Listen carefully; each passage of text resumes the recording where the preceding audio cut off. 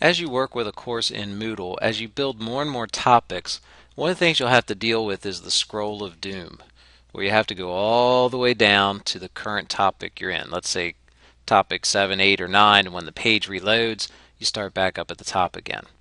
Well, there are some things we can do to try to relieve this. First thing we want to do is actually highlight a topic as being a current topic. Let's say if I'm working with topic number 9, I'm going to click on the light bulb icon so that's highlighted as being the one that is the current topic. Once that's done, I'm going to go over here to Settings, and I'm going to go to Edit Settings. This is going to take me to where the course settings are, things with the name of the course, the description of the course. What we want to do is we want to go to Format.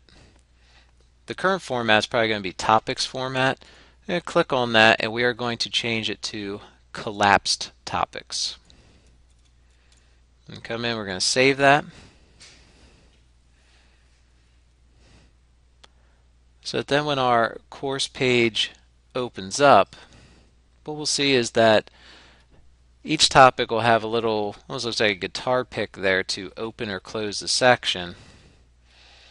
And our one that we have highlighted as the current section will be opened up for us. Now I can always go and view other sections if I want to just by clicking to open it up, but I can click it again to close it, and I have it available there as well. So that way the page will just keep reloading with all those other ones collapsed down in this way. This will keep all of your information in a logical order as opposed to moving section 9, renumbering it, moving it up to the top. This will keep it all in the correct sequential order that you've been covering the stuff in your course.